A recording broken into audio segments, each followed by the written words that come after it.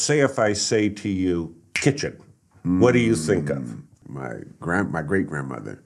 She was still trying to cook, but her memory was in and out. And what I remember the most is that I was trying to help her cook. And I could make spaghetti. I think I could make spaghetti. So I was making spaghetti, and she took me to school on how to make the ground meat. So I can remember that moment of her saying, "Oh, this is not done," and she's pulling out all these seasonings, and I remember it clear as day. I can tell you how tall I was. I can tell you how tall she was.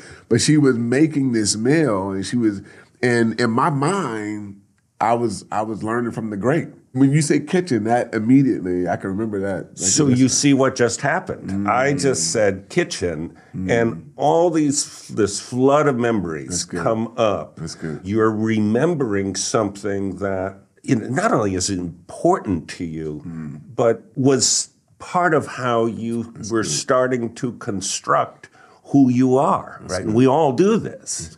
You think about, how important that setting was because of the role that kitchen, that house was asked to play.